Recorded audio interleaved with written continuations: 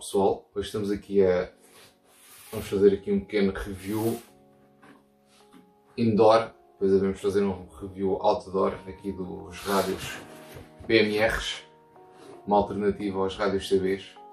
Os PMRs, para quem não sabe, são as iniciais de Personal Mobile Radio, ou em português Rádio Móvel Pessoal, e permite com 2 aparelhos que as pessoas comuniquem entre si. Obviamente todos vão dizer, e tal, já tenho rádio CB. Efetivamente o rádio CB é um aparelho que tem como grande diferença para estes rádios PMR o alcance e a distância que permite transmitir e receber sinais. Estes rádios não permitem tanto alcance, aliás, aqui na caixa aparece até 12 km, se bem que estes 12 km é relativo. Estes 12 km é só em espaços completamente abertos. Se vocês estiverem na cidade, eu diria que 1 a 2 km no máximo, e no meio da natureza 4 a 6 km no máximo, digamos que é essa a capacidade de transmissão e recepção de voz. Ora bem, aqui temos um rádio da Midland, que é um rádio premium, é o XT70, e vem nesta caixinha. Porquê? Porque é um pack especial, o pack Adventure. Além dos rádios, este pack traz também auriculares, carregador rápido USB, entre outras features. Vamos então abrir aqui esta caixinha toda bonitinha. Este aqui é só para o cenário, basicamente. O que nos interessa aqui é efetivamente esta mala de viagem, que dá para a malta pôr nos jipes, nos carros, quando for. Obviamente que isto não é um material dedicado só para a malta do todo terreno.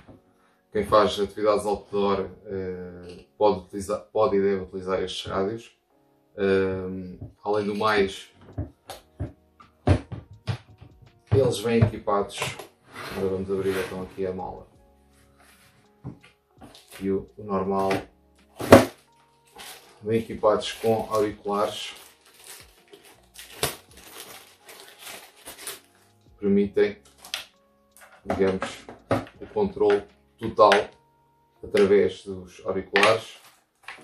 Obviamente vem um par com rádio, o rádio com antena incorporada.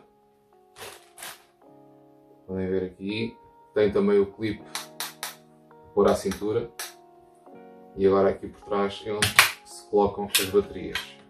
As baterias podem ser as baterias recarregáveis que já traz de origem, ou podem ser 3 pilhas de 1,5 V, como se consegue ver por este tipo de pack que aqui está. Ora, teoricamente isto não há de ser muito difícil de colocar. Coloca-se, encaixa e liga. E está pronto a trabalhar. Função interessante para estes rádios, mesmo para a malta dos jipes, quando se está a fazer manobras no todo terreno, é importante haver uma boa comunicação entre o condutor e o copiloto, e obviamente este tipo de rádios ajuda nesse sentido. Depois trazem bases de carregamento de mesa também,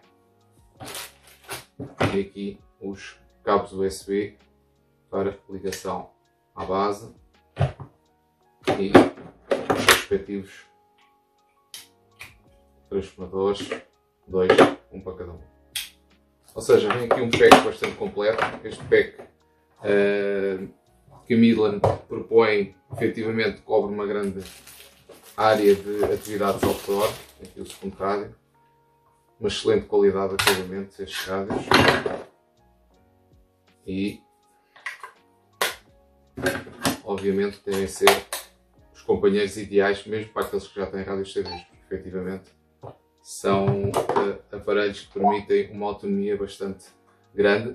Segundo o fabricante, falamos aqui em 17 horas de autonomia, com 4 horas de carregamento rápido, utilizando estes carregadores. Ok? E efetivamente é algo que recomendo que tenham. Obviamente não precisam ser destes tipos de rádios. Como eu disse, os PMRs são uma alternativa aos rádios CBs, não os substituem, mas no mínimo é indispensável para qualquer tipo de atividade outdoor onde as pessoas se deslocam. Existem muitas marcas no mercado, mas efetivamente a Midland é uma marca que vem dando cartas há muitos anos, tanto nos rádios CBs como neste tipo de rádios também.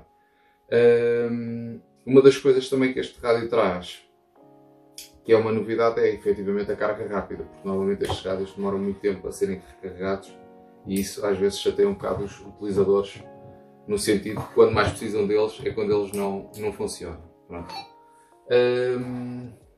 Como eu disse, esta caixa traz então os dois rádios CBs, as duas baterias, os carregadores rápidos, os cabos USB e também os transformadores, e a grande feature também é esta mala que permite vocês levarem isto para todo e qualquer lado e terem os rádios sempre protegidos, e isto pode andar às cambalhotas lá na bagageira, onde for, e vocês permitem, digamos assim, proteger o vosso equipamento. E pronto, basicamente é isto. Vamos depois, mais tarde, fazer alguns testes outside para ver como é que isto funciona. Mas por agora, ficamos por aqui. Até à próxima. Fiquem bem e bons trilhos.